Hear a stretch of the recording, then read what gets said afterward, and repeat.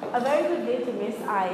So, as a group, we were given the task to study Who Moved My Cheese. But before I get into it, my name is Dhanishta. I'm from Selvam.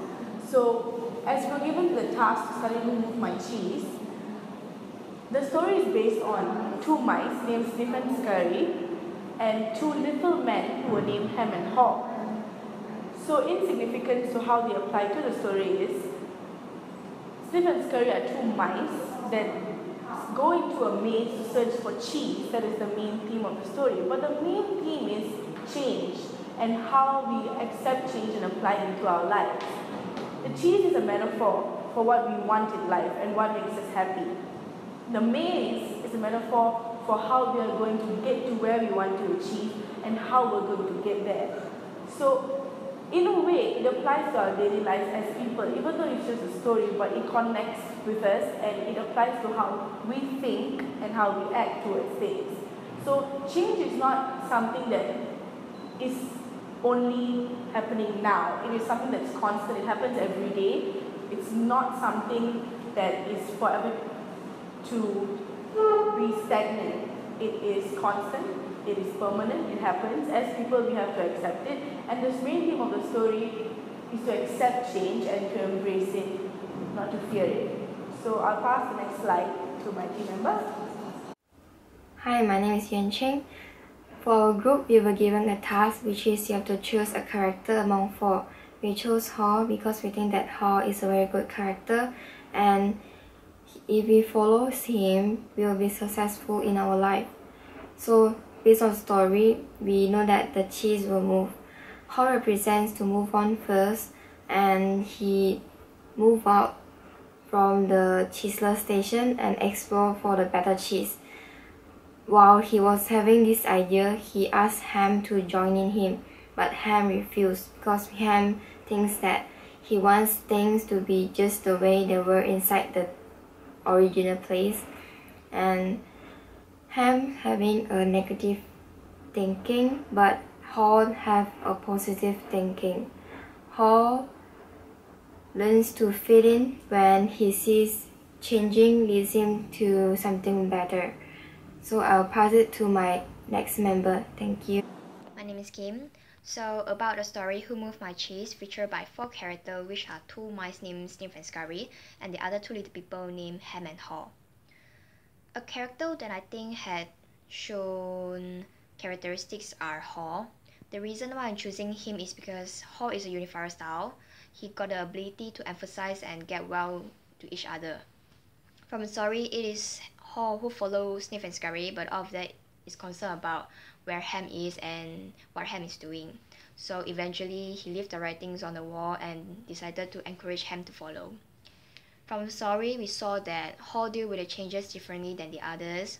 He is willing to let go the past and to do better and learn from mistakes, and he quick to let go old behavior and do better. And it is my belief that the better we know each other, the better we can face changes, help each other, and increase our chances to experiencing success. Not only that, from the video, we also learn the personal growth, which means we grow and we learn new things every time something change.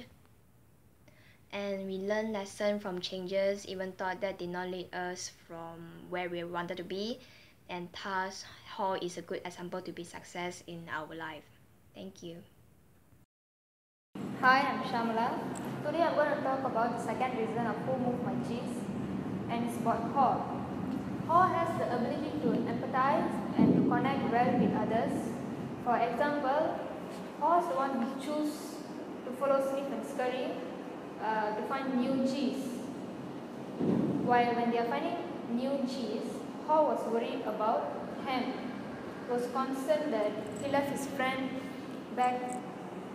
So to help him, he thought of writing ways in the wall so that when Ham realizes his mistake, he will find his way to reunite with Haw.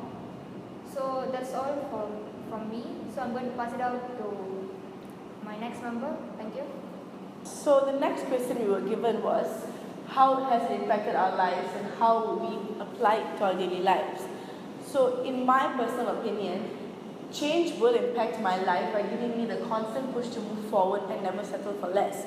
What I mean by this is, sometimes we all get too comfortable in our comfort zones where we don't find the need to push ourselves out of it. So we just be stagnant in one position and we never ever accept change. But change has become something that has taught me to be positive instead of being negative. And how would I have applied it? I would apply it in my daily life by constantly reminding myself to not fear change but to embrace it. For example, if a friend were to ask me to try something out of my comfort zone, I would usually have said no, but with implementing such positive notions into my life, I would definitely give it a try. What I mean by this is, given the situation, let's say if a friend would have asked me to try swimming and I do not swim for one, I would have actually said no, but after reading and doing a lot of research on Who Moved My Cheese and the main theme and the story and the reason behind it, it made me realize that if I don't go forward with change, to be accepted towards it, I could never know what could be better for me or how it would better me as a person. So in my opinion, that's how I would apply to my daily life, to never say no to change, but to embrace it. Moving on to the next slide, my group member will tell you how it has impacted their lives and how they apply it. Okay, hello everyone, my name is Carl. So I'm talking about change here. So actually the idea of changing is having a huge impact to me also, because I think change is the process of growing up, because what you're changing is what you're learning actually. So change impact my life. If last time, if I didn't step out of my comfort zone, I think I wouldn't be learning so much. Like if we didn't step out of comfort zone when we were still a child, we might not know how to write, we might not know how to walk, we might not know how to talk to each other, how to communicate to others. So I find that changing is actually a process of learning and a motivation to seeing new things and new moods every day. So as I will apply critical thinking in my life to seeing things in a different perspective, different way, because I feel like there's a part of growing, and then it actually helps you to solve problems when you see much more things in much more different perspective. You seeing things in a different perspective, let's say in people's perspective, that will help you to stand in their side to see what's the problem, and then you can solve it with them and not creating a problem. So I think that's what I want to present about change. So that's all. Hi, I'm Shamalah. So, how change affect my life? So, to tell the truth, everyone go through change, okay? Like, if without change, I'm not who I am now. Okay, I'll give an example to make it more clearer. And for example, if I go through some financial losses, I will not have the effort to look for a work, but to accept the change, I will look for a work to sustain myself. So, if you go through some problems or what, you'll like not stop for it, right? So you'll just have to like go through, find a new way to deal with it. So I think that's all from me. Thank you. So now I'm going to pass it off. How I think change will impact my life. For me, change is a self-enhancement. Change might not be easy, and sometimes it might not be good. But if you never give up on changing something to better one, it will be success one day. Although you might fail or lose, but you will learn from your loss and you will reach your success one day. Just don't give up and never afraid of trying. Change makes someone think positive. Change is a chance for us to be someone better. Must not hide when we meet difficulties. Be brave to change. Change teaches to learn how to accept fact when there's a problem. and change is a lesson in our life. It is not a waste for us to learn something new. And for the critical thinking is very important to our life. Without it, we will not think wise when we're doing something. So with critical thinking, we will think smart and also think for the future. Like for example, when we want to buy something like household or clothes, we need to think about it, about the values, the advantage before we choose to buy it. So as a conclusion, one of our favorite quotes from the story was, to monitor change in your cheese and prepare yourself accordingly. So when change is your cheese will happen, you'll be ready for when it comes. What it means by that is when you are constantly at one and at position with your cheese.